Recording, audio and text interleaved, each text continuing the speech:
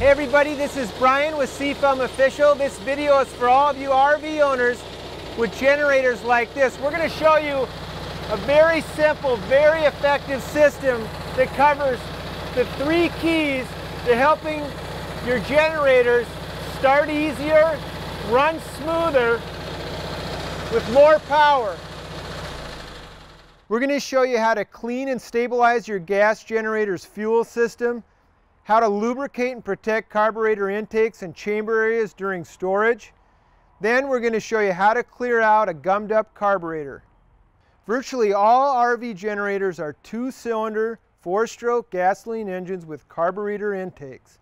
Many generators often sit for several months at a time, and because these fuel systems are vented to the atmosphere, lighter fuel evaporates from the carburetor and the remaining gasoline molecules become unstable, leaving heavier petroleum varnish that gums up and restricts fuel passageways. All you need is a can of Seafoam motor treatment, a small fuel tank like this with fresh fuel, a short section of fuel line, and if you want to fog your cylinders for long-term storage, a can of Seafoam spray and a plug wrench. For cleaning and storage treatments, we recommend a mixture of 1 part Seafoam to 2 parts fresh gasoline. So I'm going to add half a pint of Seafoam to 1 pint of fresh fuel. Now remember that Seafoam is made from highly refined petroleum cleaning and lubricating oils. There's nothing about Seafoam ingredients that could cause any harm to a fuel system or engine parts or components. In fact, the more Seafoam you add to fuel, the better and faster it cleans and lubricates. Let's get started. Step 1 is to start and warm up the generator engine. If the generator runs, start it up and let it run for at least 5 minutes to heat up the intake. If it doesn't run, don't worry, we'll cover that in step 5. Step 2 is to disconnect the fuel line that feeds the generator. An RV generator's fuel supply comes from the main gas tank. After warming up the generator, shut it off and then disconnect the main fuel line from the generator. Step 3 is getting Seafoam into the carburetor and chambers.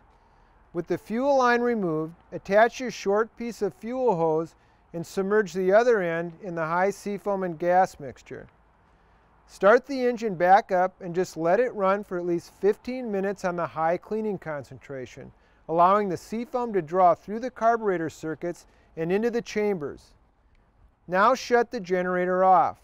Seafoam is now working to dissolve and liquefy harmful gum and varnish from needles and seats, carb jets, float bowls, fuel nozzles, intake valves, chamber areas, and compression rings. Step 4 is hot soaking the engine and engine storage.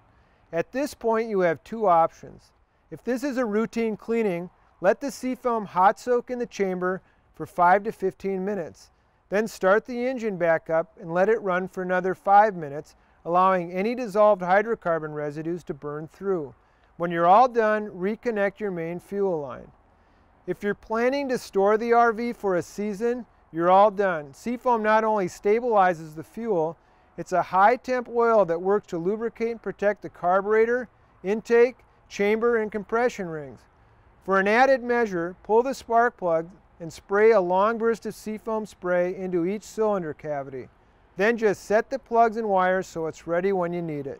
Step 5 is how to clear out a gummed up carburetor.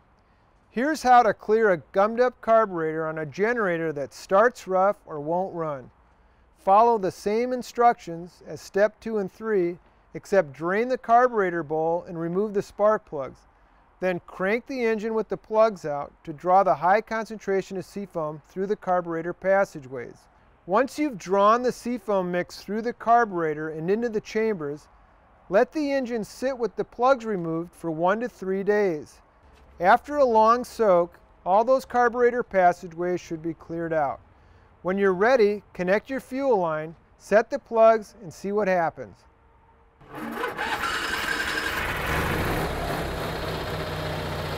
So there you have it. Instructions and diagrams can be found for all kinds of Seafoam treatments on our website's how-to instructions page at seafoamsales.com. Keep in mind that these high concentration treatments can be used in gas and diesel engines of all kinds. We hope this was helpful. Until next time, this is Brian with Seafoam Official.